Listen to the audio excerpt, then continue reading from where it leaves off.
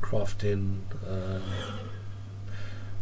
But yes, so you obviously want people that are going to be doing the same kind of stuff as you, but I would recommend trying to find one where they are active, because it is a lot more fun.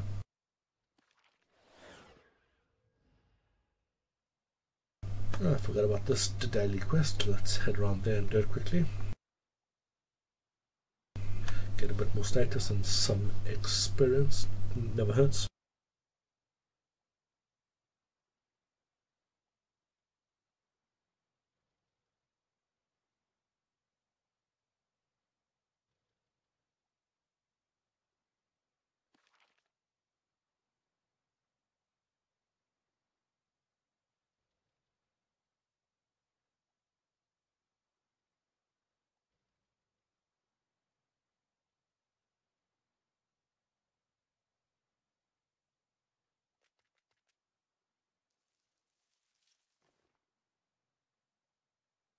So what this quest does is it removes your ability to fly.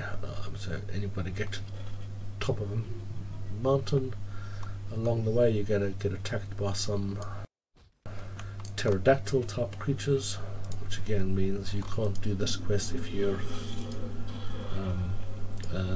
lower level 1. There are a couple of these daily ones which you can do at low levels, but this isn't one of them.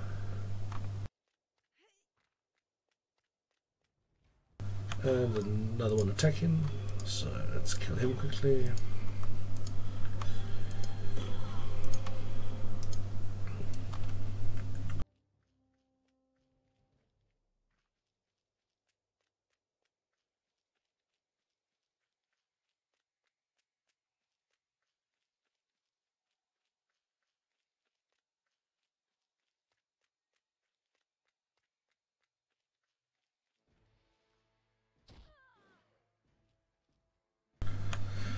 I think there's one more creature that'll attack me after this. The point I want to get to is this blue blob on the map here, so that's fine. I think there's one that attacks me around about here, but yep, there it is. So that's the last one.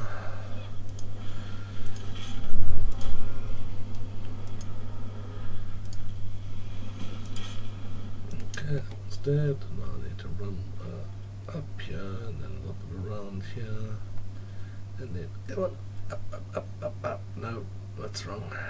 Try again. Around this way, there you go. I'm at the top, but not right at the top. There, I'm at the top. And I got my Mountaineer achievement, so once again 5,500 status for me, which means 550 for the guild. Because it's the first time I've done this on this character, I should get 25,000 status, which is 2,500 for the guild, which helps your guild build up status.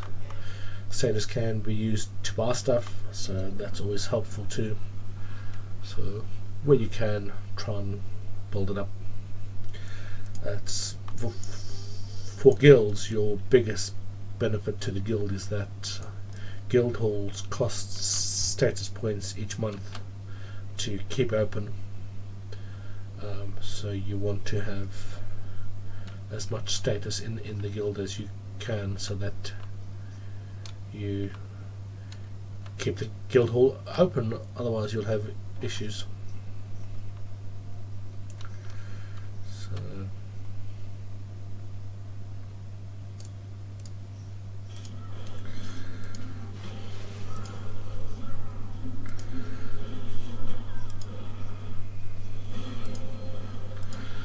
okay, let's kill these guys. I'm going to hand these two quests in. Come on, die.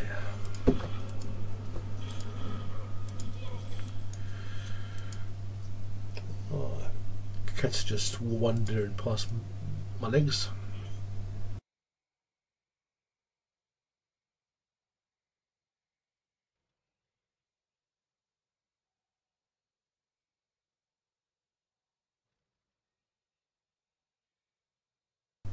Now, one of the problems about flying over here, which I'll just touch on briefly, is that there are little red shinies that can be on the ground. Now, to be honest, I've never found one, but some of the guys in the guild have. And these little red shinies contain wall ruins, which allow you to craft some very nice items. But if you're flying up high to avoid all the mobs and not be attacked, you're not going to see them, which is then a problem. So that's one of the better ways that I feel that Sony have made sure that people experience more, but they haven't really let people know about it. So quite a few people don't know about them, don't know that they exist, so wouldn't be running lower to try and find them. Just a bit of a shame, really. Should have been fairly easy to put it in one of the early quests, have mention of it, make it obvious so that people can pick it up and experience more of the game.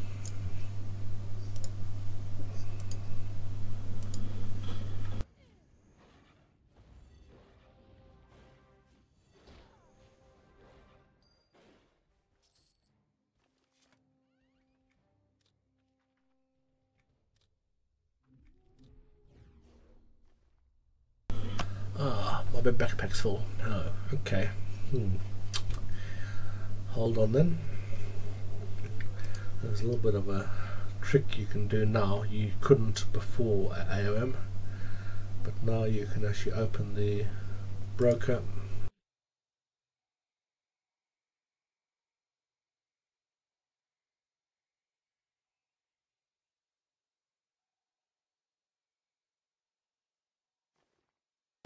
That's better. And then I can drag some stuff from the broker, or from my bags rather, into the broker. Don't have to actually make them for sale. Just do it to clear up some space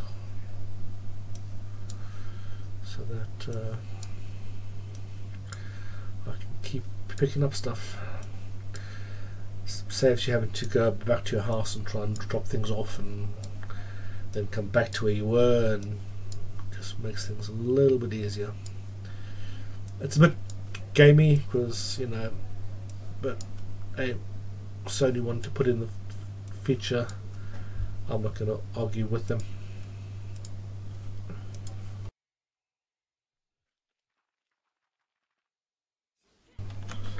Okay, so I need to kill 15 of these guys, and I need to capture 5 spiders.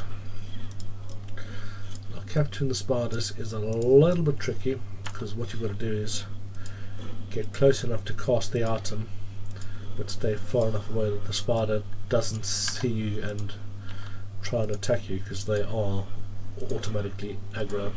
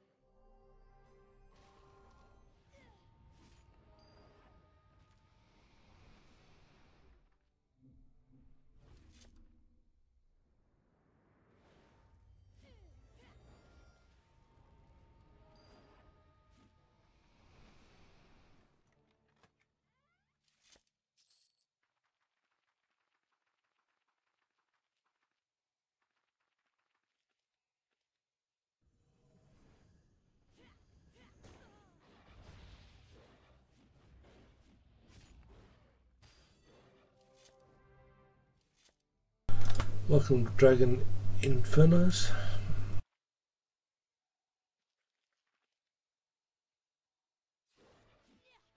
I didn't want to do that. Not concentrating. We'll have to find another one. There's a Ruby Emperor. I do need to kill them. So let's kill him.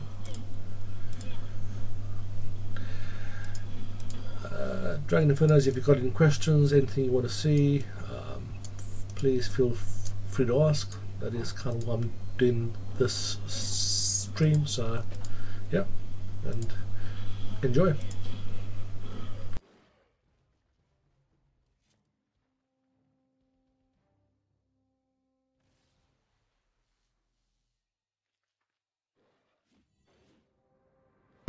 As you can see, he's gone white, which can be a bit confusing.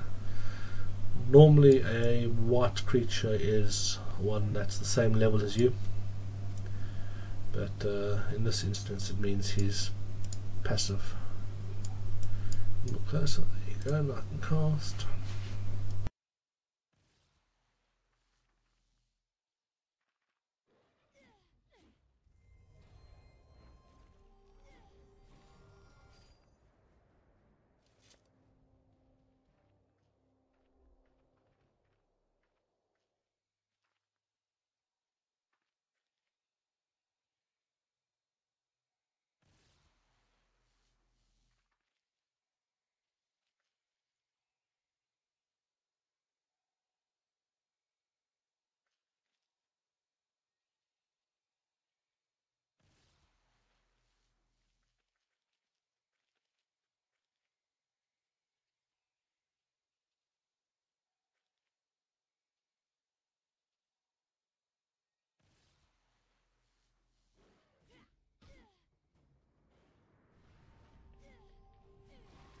So how many do I have here? It doesn't actually count on the quests until you hand in, and as you run up to him you kind of hand them all in. So that is 5, 1, 2, 3, 4, 5, yep. One more Ruby Emperor, and then I can go and hand these both in. There he is. I'll kill him. Bang, bang, bang.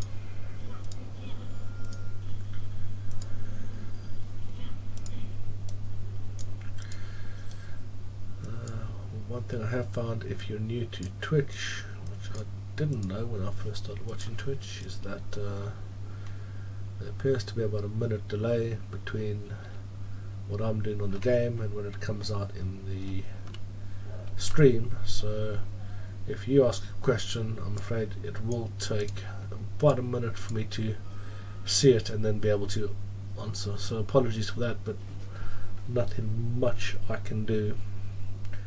That's so that's how Twitch works.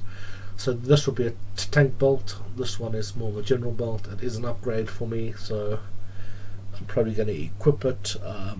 Crit chance is a bit lower. Recovery speed I don't really need at the moment, but I can reforge that later. But it's actually saying that I don't know, because it's got higher stamina but slightly higher intelligence. Yeah, I'll equip it.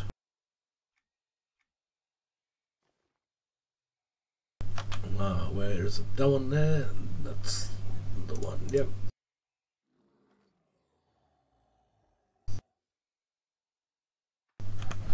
Okay, let's hand the other one in to someone.